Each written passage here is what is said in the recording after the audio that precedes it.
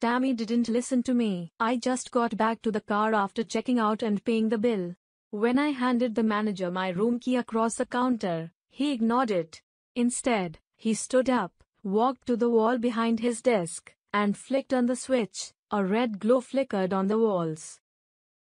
I turned around thinking it might be a police light, but it was he who turned on the flashing vacancy sign. Our room must have been the last one available, and now that we were done, the manager was trying to rent it out twice in one evening. The next thing he did was pick up the phone, press 2 numbers, pause, and then say Doreen. Number 3, urgently. Only after that did he return to the counter with my bill.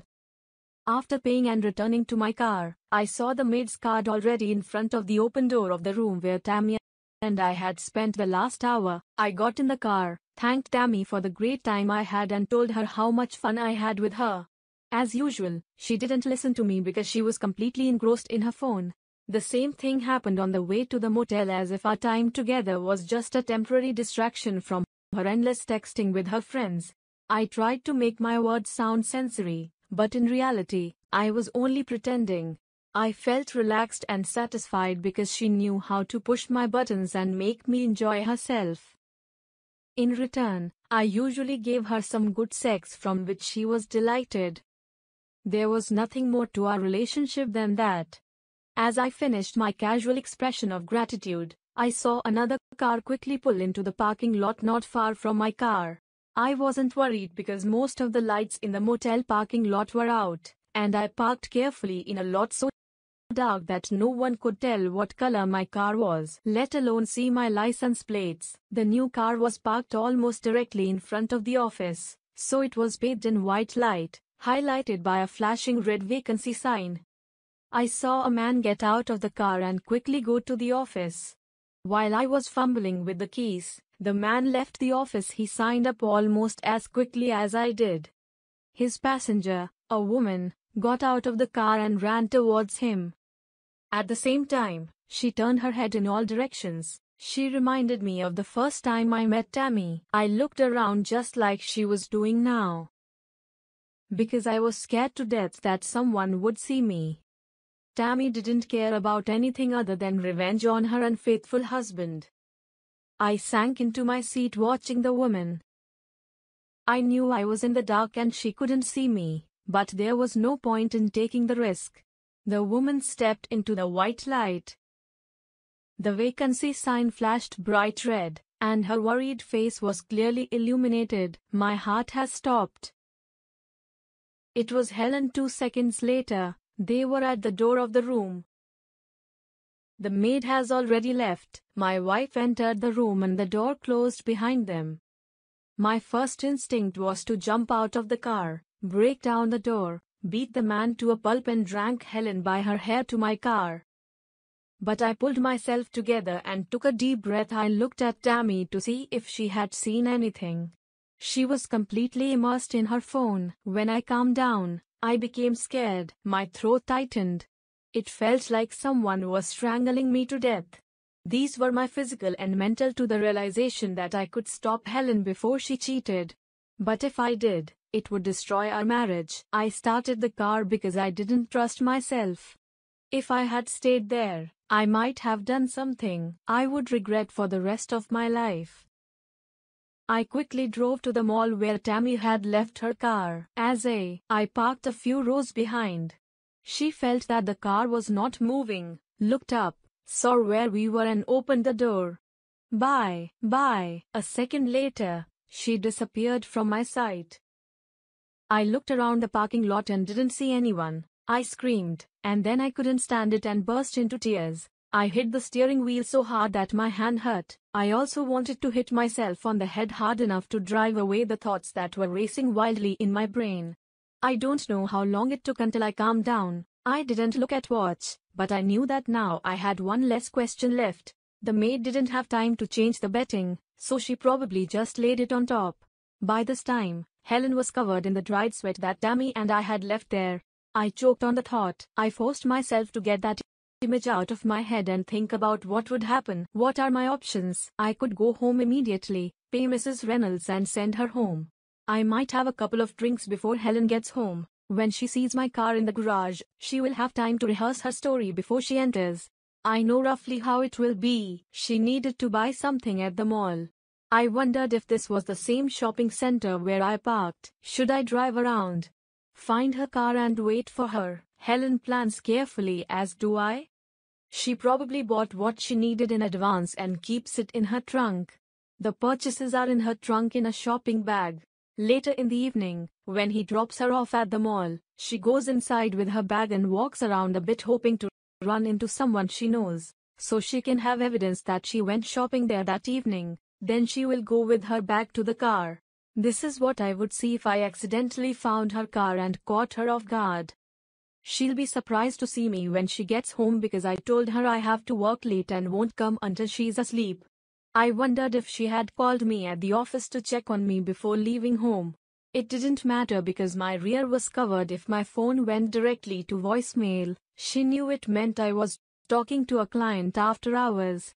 There was no one else in the office to talk to. After my dates with Tammy, I always rushed back to the office and worked alone for a couple of hours. I would wait for a call from Helen that she was going to bed, and then I would leave after a while and go straight home. There's no need to go back to the office tonight. I don't think Helen will call me from the motel. What should I tell her when she gets home? Should I try to confuse her? I could start by asking her what she bought. Was she at the mall where my sister worked? Did she see her? She certainly wouldn't look exhausted and sweaty. She'd take a shower and look fresh as a daisy for Mrs. Reynolds' sake. Suppose I looked into her eyes. What would I see? As soon as I thought about this scene, I knew it would never happen. I never asked her about shopping. I might have gotten away with asking one time, but Helen's antennae would have gone up after that. I shuddered, imagining how everything would happen. What started with me interrogating her will end with her interrogating me. She won't rest until she knows what's on my mind. I would try to shut up, but everything would end the same as always. She would find a way to make me tell everything. She would have confessed and explained to me her reasons for cheating. She would probably admit that they weren't good enough. The only good enough reason would have been revenge, but that was not the case. If she knew I was at the motel and intended to get back at me, she would have walked up to my car holding the man's hand and spat on my window before entering the room. She would also turn around at the door and give me the middle finger before entering. If I started breaking down the door, she would call the police and let me spend the night in jail. No, she had no idea I was there. She was there for herself. Why? Was I not enough for her? She never seemed unsatisfied in bed. If she wanted something special, she always told me. This rarely happened. Helen was usually upbeat and positive. She always smiled. I tried to remember if there were any signs that she was unhappy with me. Suddenly it dawned on me. About a month ago, she asked me if I was getting bored with her. I immediately and emphatically told her how crazy that sounded. She was and will always be the most exciting thing in my life. Now I was struck by lightning where this question came from. It wasn't dissatisfaction, it was a disappointment. How many times has she been disappointed? I remembered a couple, but there were probably many more. She was in a great mood but I was tired. She never criticized me, but she was disappointed. She once remarked that I used to demand so much love that it bores her at times, but now she seemed to want it more than I did. I told her that's not true. Didn't I prove how much I lusted after her every time we made love? But she felt that something was wrong. I worked hard, played with the kids, did things around the house like always, but now I had someone else to worry about. Tammy. I had never thought about it before, but I was having as much sex as always, maybe even more. The difference was that now there were two women providing it, so one of them was rejected. She was upset and doubted herself. Helen is as beautiful and sexy as any woman 10 to 15 years younger. I was sure she was sometimes on in the office since I was no longer courting her the way I used to. She was probably wondering about her attractiveness as a woman. This left her vulnerable to the attention of someone who took advantage of her weakened defenses. Once she decided to give in to him, I'm sure she was prepared. She thought through shopping at the mall or came up with another scheme that was even more reliable. She knew that Mrs. Reynolds babysat only a few families and was available on short notice most days. Just like Tammy had done, she probably scouted out all the out-of-the-way cheap motels so she and the man could drive from one to the other until they found an opening. Once she finished getting ready, all Helen had to do was wait until the time I called her and told her I had to work late. It was this evening. After finishing her conversation with me, she called her boyfriend and then Mrs. Reynolds. She was sure that she would return home long before me, but even if I accidentally returned home, she probably had a plan to present it. She never expected me to leave the motel at the same time they checked in. How was she to know that her traitorous husband decided that he wouldn't hurt anyone if he helped Tammy get revenge on her husband and then proceeded to have sex with Tammy for no reason other than that she was different and a little different from Helen? She was definitely neither prettier nor a better lover. I liked Tammy, but I didn't have any special feelings for her. There was no reason for my affair. Why did I only see this now? If I had run into Helen when I got home, she would have cried and I would have cried. She would admit everything, and I would admit everything. We would forgive each other and promise to never cheat again. And we would live unhappily from then on, at least until the kids left for college. It would have been terrible for Helen, but I wasn't about her right now. I selfishly thought only of myself. I would have been destroyed. Why? In the end, she cheated and I cheated. We were even. The scales were balanced. Not really. I'd get a double whammy.